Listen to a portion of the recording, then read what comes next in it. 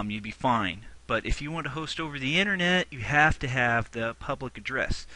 Now, my public address, I'm just going to make up a number because I really don't know what it is, and I have to search through the router. Oops, that's not a good number. Note here, this number right here, and before every period, the highest you can get to is 255. It starts from 0 to 255, so yes, it's 256 values. But that's in each one of these, I forget the high-tech word we use because I don't memorize that kind of crap. But so you notice that I don't have anything here that is above 255 and is below 0. So these are all legal, or not, should say legal. They're going to work. Made it sound like something could be illegal or legal, but invalid, let's say. But it's valid. So if I wanted to connect to that, I know what it is. Now I can set up this client right here that I'm making connect to this address. And simply it's just the Winsock 1.connect to this, and then I'm going to need the port, which is going to be comma, I believe, in the port. But if I know my IP address, then that's what I'm going to decide is the server. So everybody's going to connect to this IP address. When their game starts up, it's going to connect to that, and it's going to be my server. If my server is offline, it will not go to this address. It will say there's invalid error, can't reach it. However, you could say in code, if that address doesn't work, connect to this other address, and so forth. So you can have multiple servers. That's what you see in a lot of the games. They have multiple servers too. Usually they check to see how fast your computer is running on internet bandwidth. So if it's really fast, they'll keep you connected to a server. If it's overloaded at that server, they'll switch you to another. But we've got it for now. Let's just say it's that. So what happens with the host? We know the Winsock client is going to connect to an IP address as soon as it turns on. The host gets this message that says, hey, someone's trying to connect. And the host has to accept this connection.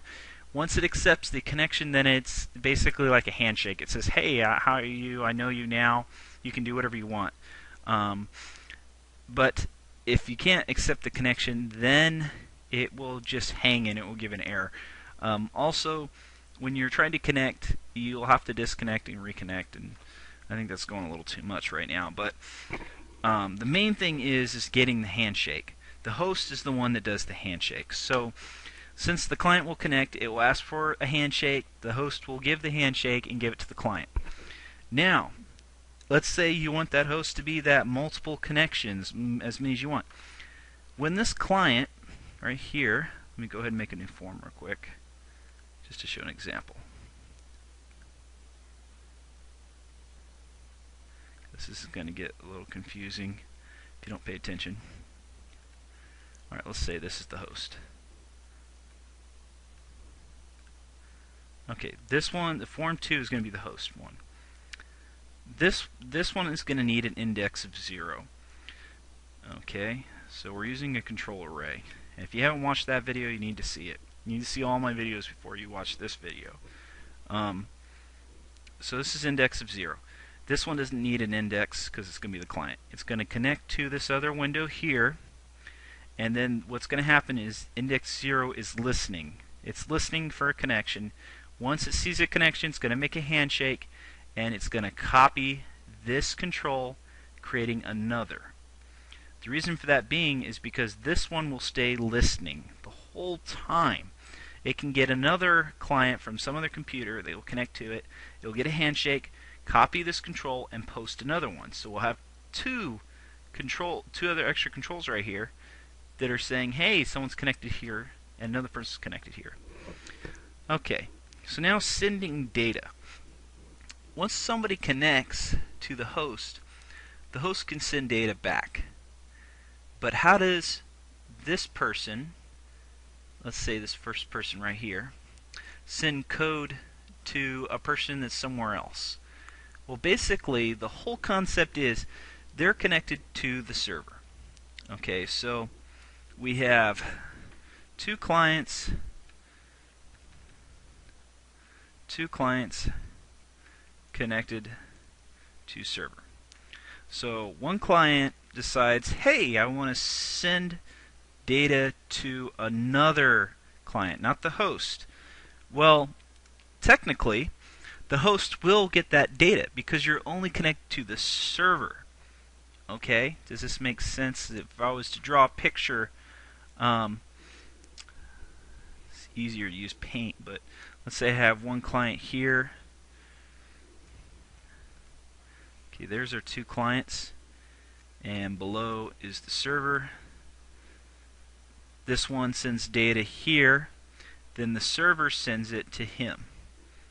Okay, sorry, this representation kind of is cruddy, but let's do it this way. Okay, so this is a client connected to a server. This is a client connected to a server. Now, these clients can't see each other. What keeps them connected is the fact that this client sees the server and this client over here sees the server. So how do you send data from one client to the other? What happens is this client right here sends data to the server. The server sends the data then to whoever it's connected to, which is this client. So that's why you see video games, they have servers and they'll have 16 players and one person has to host to keep them all connected. Because you can't go client to client to client to client. It goes client to server, and then all the clients are connected to a server. So if this person sends a message to the server, then the server gets it, posts the message on his own chat room, but then sends a message to the other client saying, hey, post a message in their chat room. Now, here's an important thing that people don't tend to realize. If you ever wonder why some of those video games that you play are kind of laggy, kind of glitchy, there's something that they miss, and I try to point this out a lot, especially in Gears of War 1, or if you've ever played South Park 1, you wonder why does somebody have a really high ping and they're able to kick my ass, even though I have a really low ping, it's not working. You shoot them in the head, it doesn't show what happens. Well, there's two ways to do this.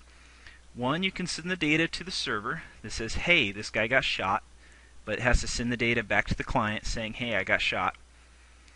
Or two, you can show on the person's screen, the client that's first saying, hey, this guy got shot, that it shows it first. Hey, I got shot. It doesn't try to confirm a message from the server.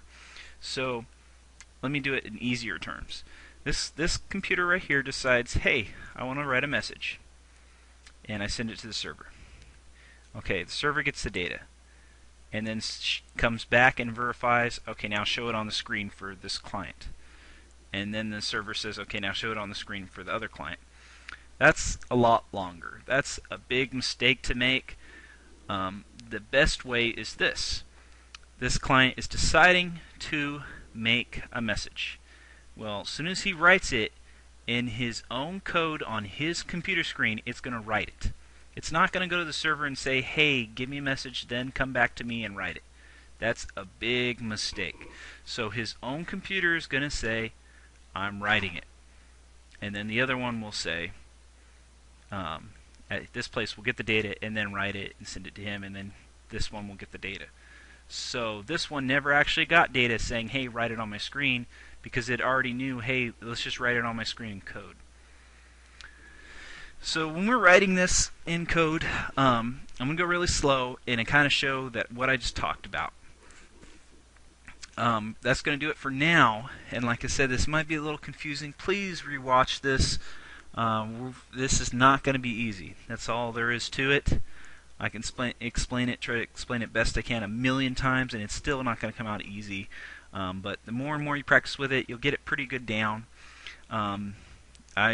Just saying, everybody pretty much makes mistakes in this part because it's not easy. It's very difficult. Some people that are even advanced think it's easy at one point, but they still make mistakes.